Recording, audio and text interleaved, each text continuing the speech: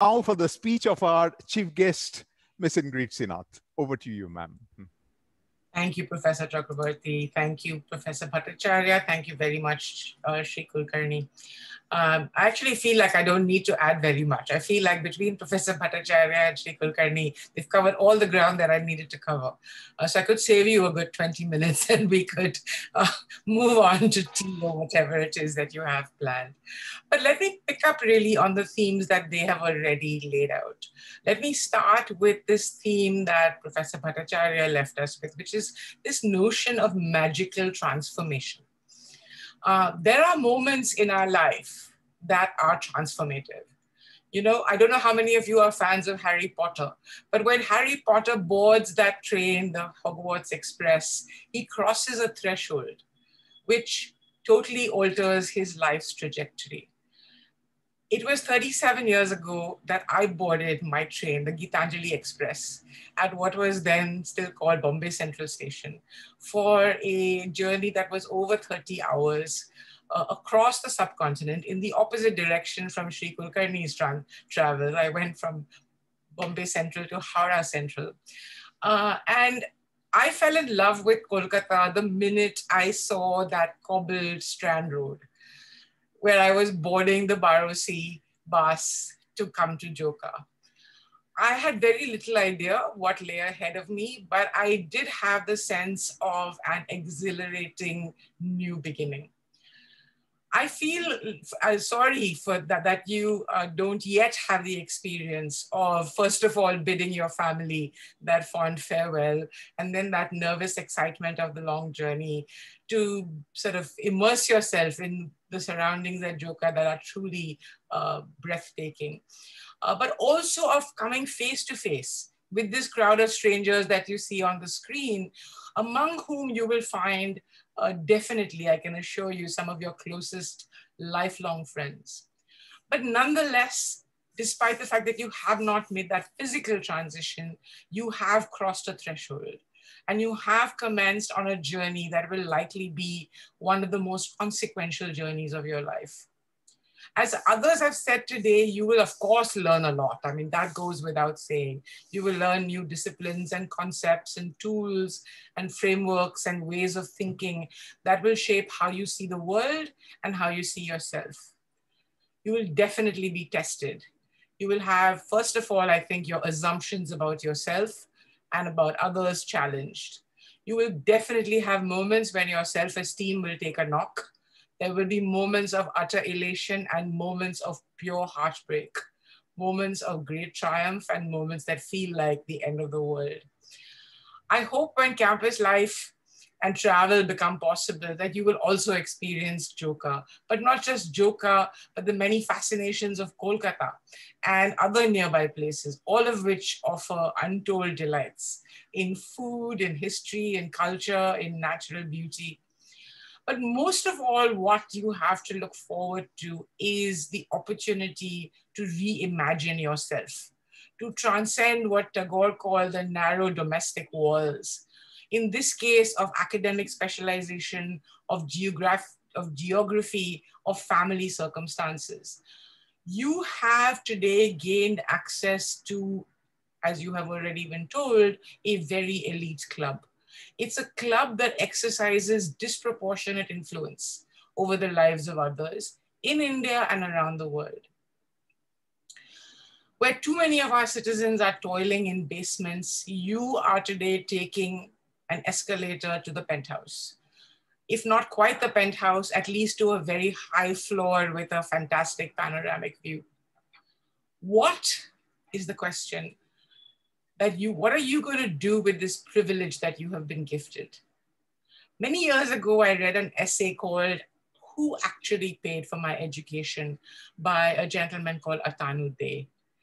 His argument in the essay is that if you are born into what we so euphemistically call the middle class in India, you are raised to believe that everything you have and everything you are is the result of your own effort and the hard work of your parents and their parents, what we often refer to as merit. You have likely gone to decent schools and colleges, which whether they call themselves private or convent, Kendriya Vidyalaya or public, are all actually beneficiaries of huge subsidies. The price, in a sense, of this escalator that you and I have taken is paid by the millions of people in our generation who never have the opportunity to acquire even a decent level of literacy. And we have this privilege mostly by sheer accident of birth. There is a young, rural, tribal, Dalit or Muslim woman who has paid the price of our privilege. These positively indecent schisms in our society are now widening at an alarming rate. And they have been made utterly visible. They have been laid bare by COVID-19. For many so-called middle-class Indians, this pandemic first forced us to confront the deep inequalities that surround us. And then more recently, has given us first-hand experience of the horror of our public systems and the indignities faced every day by those who cannot buy their way out of those systems. It's also shone a spotlight on the roles played by our nonprofit sector, by citizen groups, by philanthropies, and by NGOs. In many cases, these were organizations that provided the only real support that many received. The sector responded wherever it saw need, with food, with transport, with livelihood support, with oxygen, with helping people get access to hospitals and medicines, but also by advocating for those who were ignored and who have limited voice in our systems. For 23 years, I've had the privilege of working alongside some of these individuals and organizations, and I can assure you, in these last 15 months, the courage, the innovation, and the sheer selflessness I have witnessed has completely taken my breath away. So how did I get here? How did I make what is being called this unconventional choice? Clearly, a career in the social sector is not the obvious choice for most business school graduates. And my own journey here, I often say, is a consequence of a combination of boredom and megalomania. A decade after I left Joka, when I was still in the private sector, I found myself really struggling with the question of impact. What mark would I leave on the world? It seemed to me that, a new designation on my visiting card, a slightly bigger business to run, maybe a new model car, helping a few shareholders get wealthier, it just didn't seem to me like goals that provided me with the sense of purpose or the motivation even to do my best. I was very fortunate at that time to find in CRY, Child Rights and You, an NGO which actually had some use for the skills that I could offer. And as the sector has evolved, one of the big changes we are observing is that the range of skill sets that it now demands are much wider. It's everything from marketing, finance, legal, HR, data science, information technology, you name it, there is now a role for that skill set in the social sector. I was lucky enough to spend a decade at CRY where I got to completely re-architect the marketing, the fundraising, the technology, and the governance systems at that organization. I introduced some very nasty business practices like outsourcing and downsizing. And in the process, managed the transition of that organization from a charitable service delivery organization to a rights-based advocacy organization. But the learning curve was sharp. It took me quite a while to unlearn so many of the beliefs that I brought with me from the business world. And of course, the hubris that many MBAs carry. I'll give you an example. I was traveling once in Manipur, and the purpose of the trip was to try and convince families of the need to mobilize for their children's right to education. At one such meeting, one such community meeting, I encountered a woman called Bimala. Bimala asked me a straightforward question. She said that she had lost her husband to AIDS. She and 2 of her children were HIV positive. Can you help me save the life of at least one of my remaining children? She literally shouted at me. And she said, if you can't, then stop wasting my time. HIV/AIDS prevention was not a part of CRI's agenda at that time, and we were mainly focused on education. But I decided to dig a little deeper into this problem.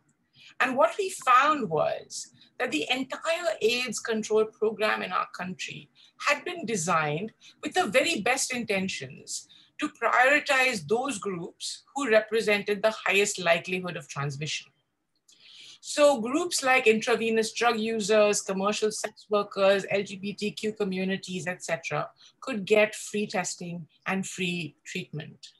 Children, because they represented practically zero transmission risk, had been completely excluded from testing and treatment. Values from the world of business, efficiency, productivity, and those kinds of values had triumphed over humanitarian values of justice and equity and inclusion. Another lesson that it took me a long while to learn was that knowledge and expertise are not sufficient to earn the license to make change happen. The communities and the NGOs that serve them have been disappointed and betrayed so many times by experts who swoop down like seagulls, ruffle everyone's feathers, and then fly away with the data that informs their research papers and models, leaving the communities to clear up the mess that they have left behind. We are witnessing it right now. Communities are resisting testing and vaccination because of their deep distrust of the systems that have excluded and exploited them for generations. Building trust and co-creating solutions with them is what earns us the right to work alongside them, not our superior education or the degrees we hold or the expertise that we have garnered. Learning that and learning the humility to not presume that we have all the answers was a very long and difficult transition for me, perhaps because I'm a slow learner. And it's one that many business people and government agencies are still learning. The 23 years that I've spent in the social sector have been just immensely rewarding personally. I mean, my work at CRI and subsequently with international organizations like Civicus and HEVOS has taken me from tiny tribal hamlets in the far northeast and in Jharkhand and in Chhattisgarh, Dalit hamlets in Kanyakumari, all the way to the most exotic locations around the world. And more importantly, brought me in touch with the incredible leaders that exist at every stratum of our society, from the grassroots movements where really the most effective change makers live, to the most rarefied halls of the United Nations and the World Bank and the World Economic Forum, where the levers of power and of financial resources are controlled.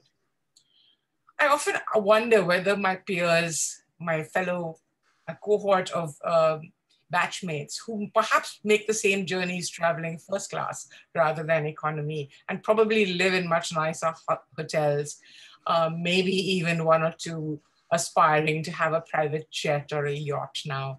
I wonder whether they enjoy what they do and they enjoy these benefits as much as I do my work. How do their feelings, I wonder, compare with seeing a young girl's eyes light up when she realizes that she doesn't have to limit herself to the life that she has seen her mother live? Or when, as some have mentioned before, when you see your efforts result in a constitutional amendment that makes education a fundamental right. Or when you find yourself at a table exchanging experiences with heroes of the struggle against apartheid, or heroes of the Arab Spring, or with Nobel Prize winners. Or when you witness the complete joy of a family being reunited with a human rights defender who has just been released from prison. So, must you all aspire to change the world? Here's what I think. The crossroads at which we currently stand are a defining moment for our country, for our species, and for our planet. And it must sometimes seem like a terrible injustice to you in your generation that you have been landed with all these converging crises. But they're not just crises, they are also a gift.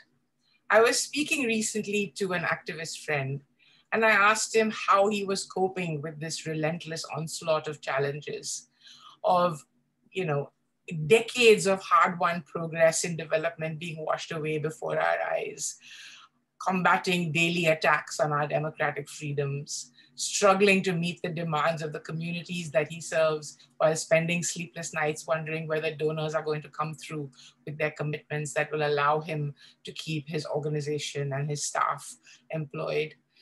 And his answer took me aback, and it was quite simple. He pointed out to me that our grandparents' generation, this is probably your great-grandparents, experienced the accomplishments of the freedom struggle and the decades of nation building that followed.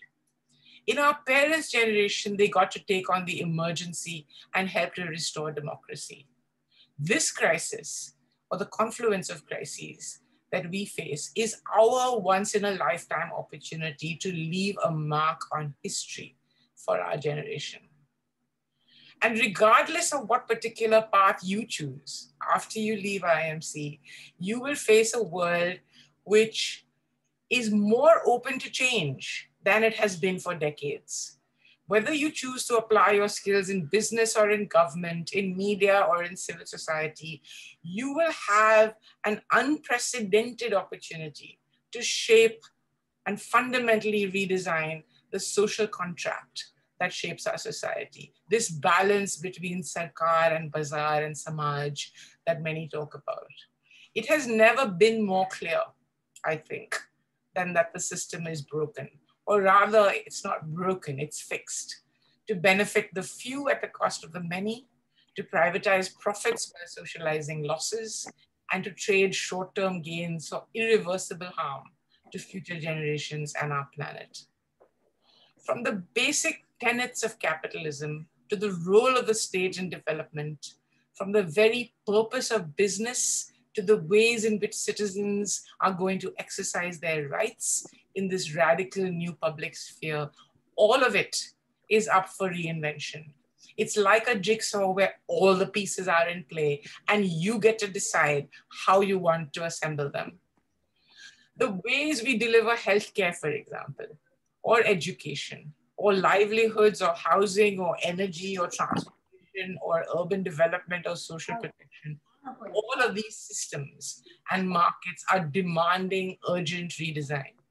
And so also our systems of governance, which are permitting a few of us to exercise disproportionate influence on our electoral, legislative, judicial, and law enforcement processes. Few people will be better placed than you to make those changes happen. You will leave IMC with that magical key card that grants you access to the most powerful institutions in the world, whether they be banks or consultancies, industrial conglomerates or tech unicorns, social media giants or the institutions of bureaucratic and political power, influential media houses, and the most innovative social enterprises. You will have a seat at the tables where weighty decisions are made, decisions that influence the lives of millions of consumers, of employees, of investors, and voters. You will most importantly have the language and the tools that endow you with that legitimacy and credibility that was mentioned, that will allow you to be heard and taken seriously. So if I can offer advice, and really I don't know whether I have the legitimacy to do that, but if I can, it's make the most of your time at IMC. Grab with both hands all the knowledge, all the experiences, all the challenges that cross your path in the classroom and beyond. Take the time to savor the sights and sounds, the tastes and smells, the music and the laughter as you connect with your fellow students, with your faculty and your staff online, and as soon as it becomes feasible, offline. The worst choice you can make right now is to believe you already know it all, or to believe that to be successful, you must pretend to know it all, or to believe that you should game the system to succeed when you have not earned success, or even to believe that you know now what your future career choices will be. It will be in your admission of ignorance, in your willingness to risk failure, in your openness to having your deepest convictions challenged, and in your doubts and uncertainties that you will find the greatest learning and the greatest rewards. When I was at Joka, we did not know at the time, but we were fortunate to be there at a time before internet access, before mobile phones, before even personal computers. Yes, I know it is hard for you to imagine, but there really was such a time. It meant that we had almost no choice but to spend time with each other, exploring the library, the surroundings, and inventing our own entertainment often. So even a hardcore introvert like me ended up perforce discovering the diverse life experiences of my fellow students and widening my horizons. In your generation, you will have to work harder to see people beyond their grades and their social media posts. But in a time when very few things are certain, this you can count on, that the friendships you form here will last you a lifetime. Academically, my advice is pick the courses where you stand to learn the most, not the subjects you know you are already great at. Lives at IMC have been profoundly altered by engineers being exposed to the humanities and literature graduates discovering calculus. One of my lasting regrets is that I didn't do enough finance electives. Above all, however, have fun. You are unlikely to ever again have this much freedom to try new things without fear of failure, to explore new interests and to discover new facets of yourself. The world into which you will embark after IMC requires creativity, problem solving, critical thinking, and the ability to broker consensus, skills that are portable across industries, countries, and sectors. These skills are going to be much more important, already are in fact much more important than the ability to crack the system to deliver good grades. One thing for sure that I have learned in these 37 years since I left Joka, 35 years since I left Joka, is that wealth, fame, and power, when they are legitimately earned, are only byproducts of making a difference in the lives of people. They come from finding a problem worth solving and then devising and delivering a solution that benefits the greatest number. But the greatest success goes to those people who help other people dream impossible dreams and help other people fulfill those dreams. This is as true as it was for Mahatma Gandhi, as it is for Elon Musk. But regardless of which path you choose, let me wish you a thoroughly enjoyable time at IMC and wish that you dream ever bigger dreams for yourself and for humanity. Thank you.